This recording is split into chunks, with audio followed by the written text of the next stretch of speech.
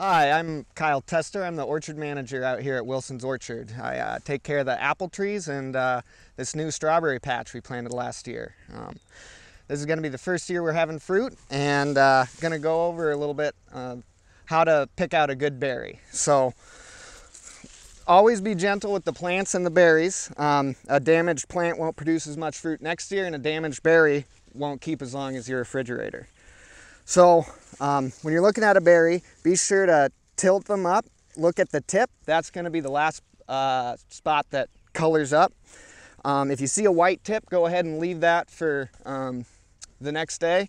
But if it's red all the way through, you're going to grab the stem an inch or so above where it connects with the berry, do a gentle twist and pull.